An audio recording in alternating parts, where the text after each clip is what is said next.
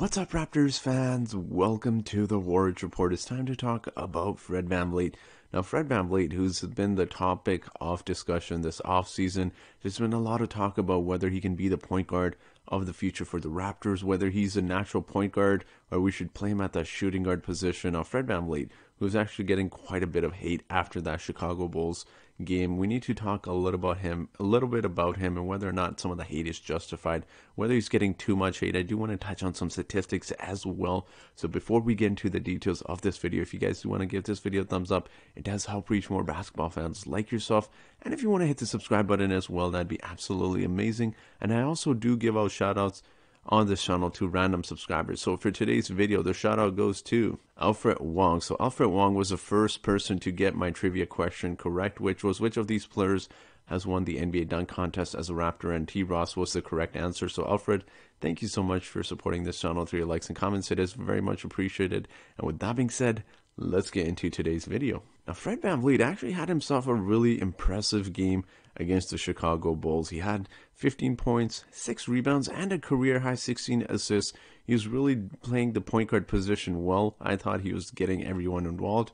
Now, he did make some questionable passes, which ultimately led to 8 turnovers, which was a hot topic about whether or not Fred Vanvleet is a point guard for the Raptors. That's been a hot topic this entire offseason, and whether or not he's a natural point guard position or we should play him at the shooting guard position. And there's been some absolutely ridiculous takes after that game against the Chicago Bulls. I mean, we know he ended up missing the game-winning, or I should say game-tying shot over Nikola Vucevic, but look, we know the Chicago Bulls are a very fast team. They've got Alex Caruso, they've got Zach LaVine, Lonzo Ball, DeMar DeRozan, who are very well capable of giving you 2-3 steals per game. So I think, look, some of those turnovers were bad, but ultimately I'd rather have Fred Vanvleet take that shot rather than trying to pass it out and turn it over. So I'd rather live with someone like Fred Vanvleet trying to take a shot rather than trying to create a play and turning the ball over to end the game. So it is what it is. I did like what he was doing in facilitating. He was getting his teammates involved. He was finding OG Anunoby for some nice cuts, for some nice passes. And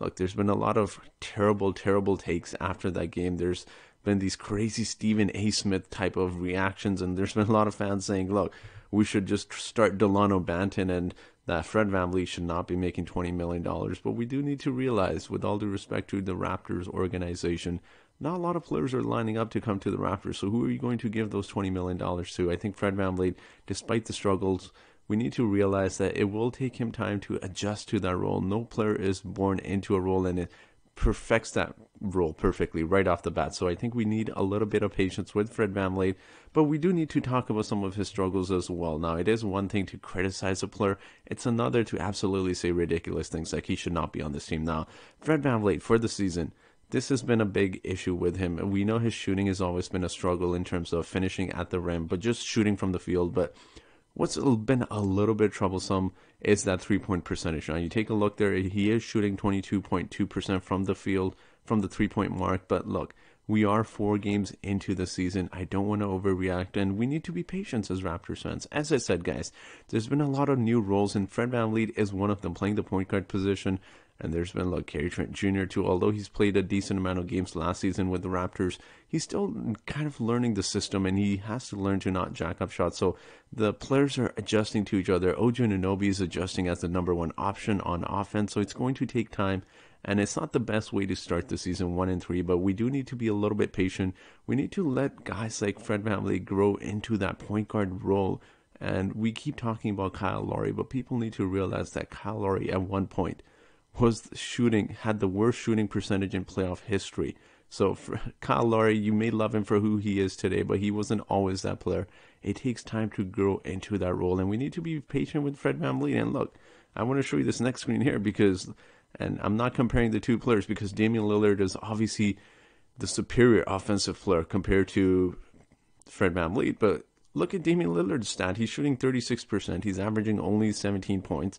And he's shooting 8.3% from the three. But again, guys, this is what I want to emphasize so much on these overreactions. He's also played 3 games. So the Raptors have played 4 games. We're also without our leading scorer. So it's going to take time. It's going to be some frustrating losses. And we've still got a lot of depth.